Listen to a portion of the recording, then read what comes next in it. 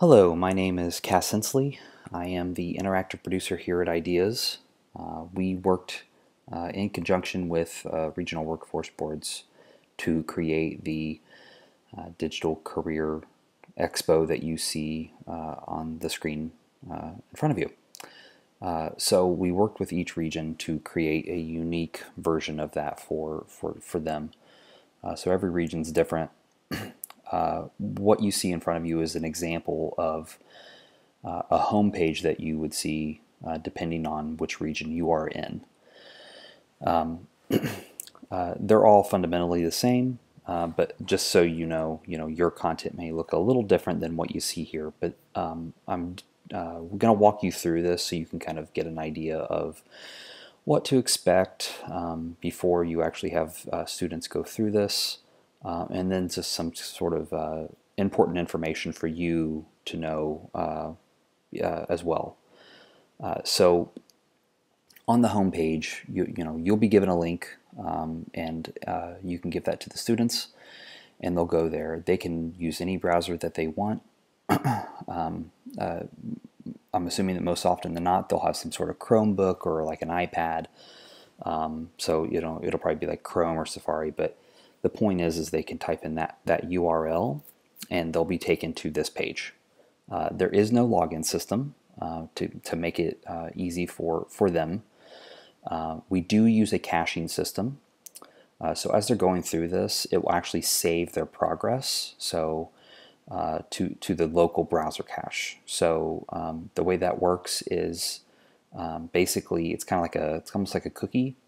So as long as they don't clear their browser history, they'll be able to come back into the platform, let's say like the next day, or if they accidentally close the browser window, they can go back into it and they won't lose their progress until they do actually clear their browser cache. So in the instance that where you might have students sharing the same computer, perhaps, you would need to clear your that browser's cache in order for each of them to have their own sort of unique experience. So as we're going, you'll kind of see the different information that we're saving.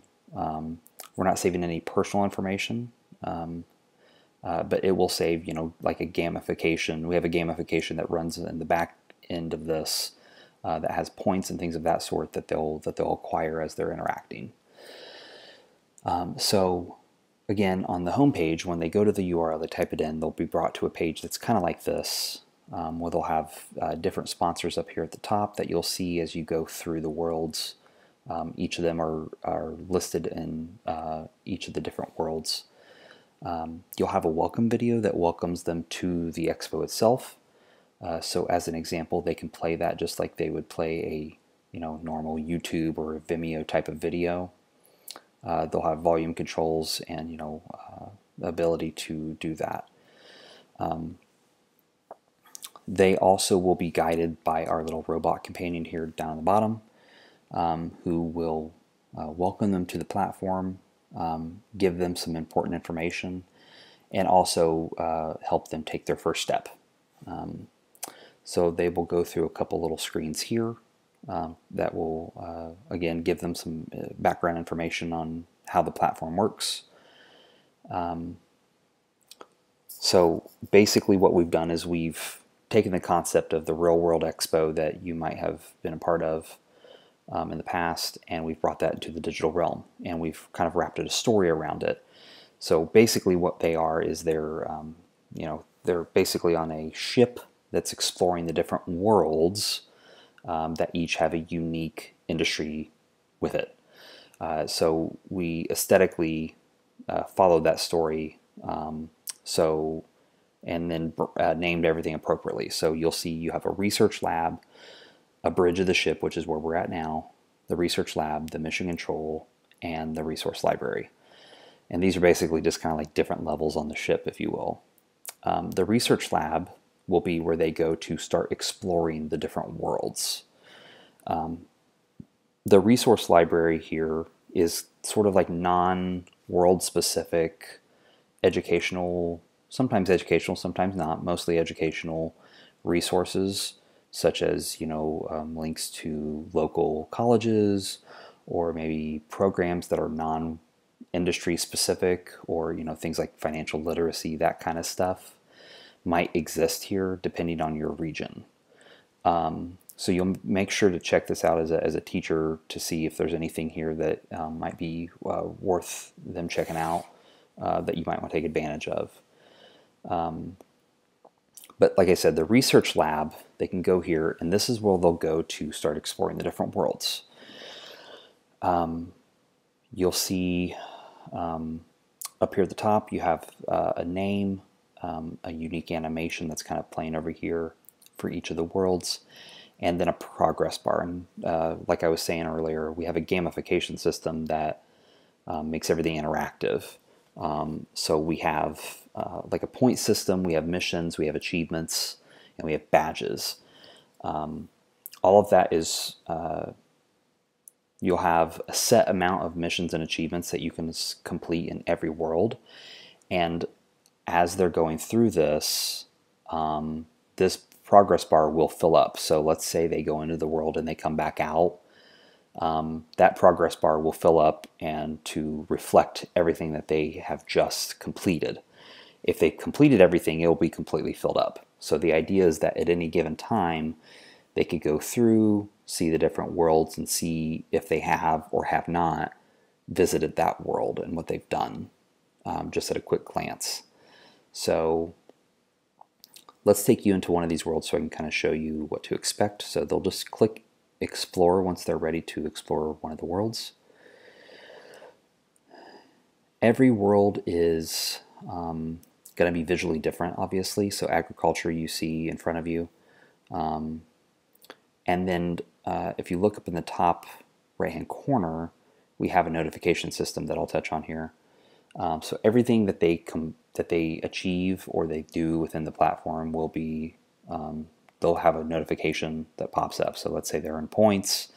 If they completed a mission like I just did by just visiting the world, I completed a mission. So it'll notify them up at the top. We have created this in a way where they can kind of, it's very game-like in the sense that they can kind of forge their own path, do what they want to do to a degree. We did set it up logically for them though.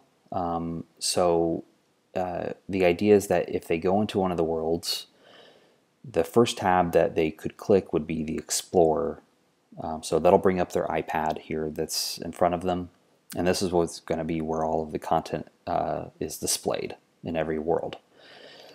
The Explore tab is meant to kind of introduce them to that world, give them some background information to see if they're actually interested in this world before they start diving deeper into it. So you'll see, like I mentioned, the achievements and the missions that are available for this world are listed here. So you'll notice I completed one. It's signified by a check mark. Just by visiting the agriculture world, I completed that mission. Every world will have a 5-question assessment that they can take. And what the assessment's meant to do is to kind of gauge their interest, really, within the world. Everything is 5 questions. They have to answer all 5 questions, and after they do, it'll give them sort of an output. So as an example, if I went through here and I selected yes, yes, yes, yes, no, great, still a great fit. It's more than 50%, which is what we base it on. So as long as it's 3 or more, we're going to consider that, yeah, it's a great fit for you. We have a list for all of the different worlds. We'll have a list of foundational skills that relate to the questions that they just answered, right? So in the event that they do select no on a majority of them, we tell them why. We're not saying it's not a good fit for them. We're just going to make sure that we highlight the fact that they answered no to a majority of the questions, and that the foundational skills down here below are important for a successful career within that industry. So that's what the Explore tab is meant to do, is to kind of gauge their interest. So I would definitely recommend them visiting that first. Everything in the platform is points driven.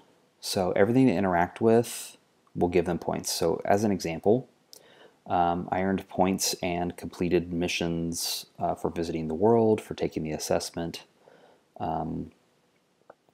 and every video they watch, and you'll see in a couple other instances, we give points for those things as well. So after they've started watching a video, after it finishes, they will be awarded points for those. So if you want to have some sort of like little competition where you know at the end of the thing, at the end of end of the class, whoever had the most points, gets a prize. You can do that, and I'll show you how you'll know that towards the end of this. But they'll get points for everything. Like I said, they'll get points for everything they've done, for earning achievements, missions, earning badges, watching videos, things of that sort. But let's say that they want to keep exploring one of these worlds after they've learned about it a bit. Every world will have a list of careers that they can learn about. Most of them will have some sort of overview video about the careers in general. They will also have a list of specific careers that they can learn about as well. So all of them will have a description, a salary range, usually a video that they can watch and earn points for. And they'll also, what we've also done is we've taken real life tasks and we've broken them down and filed them under some sort of like foundational skill, like teamwork, for example. So something to be aware of if this career sounds interesting to you is that it's teamwork driven. It has manual labor involved, hand tools, so you got to make sure that you like working with tools. So we introduce them with those skills, these real world skills, or sorry, real world tasks based on skills. They can do that. They can explore as many worlds or as many careers as they want. That's within the list here. They also have employers that they can learn about. So these are employers within the region that were within the agriculture world. So for example, here we have a USDA one. Most of them will have PDFs or links to their websites with descriptions, and this one has a video about a soil scientist that they could watch as well. So they'll have those employers that are there that they can learn about. Within the education tab, so you'll notice up here I got a special badge for visiting all 4 of the sections within the world. So again, kind of going back to that gamification system, everything they interact with, we're kind of rewarding them for. Within the education pages, though, you'll have various resources. Depending on the world, you'll have various resources that they can learn about. For agriculture, as an example, they have different programs here. So one of them is, like, for example, Forestry Works. If they click that, they can learn about that program. They can view various pathways within agriculture. And in some cases, these resources will link out and open up other browser windows for them.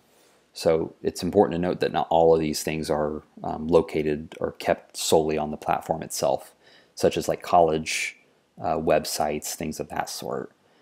So you'll have various educational resources that they can learn about, they can take advantage of if they want to take kind of their first step.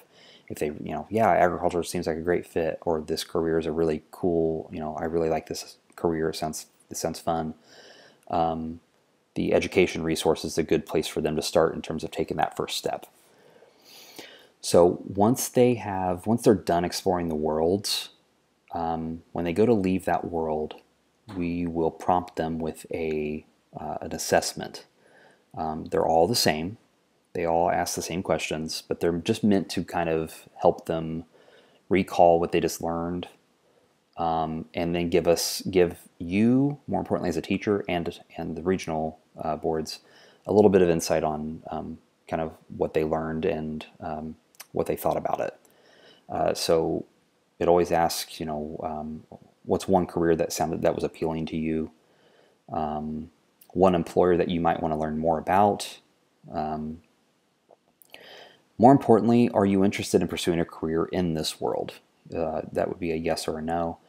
And then usually a question that prompts them to tell us something that they learned. So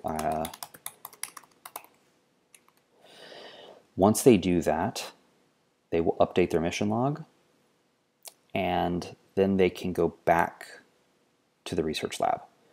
So you'll notice that the progress bar went up by me interacting with various content within the worlds.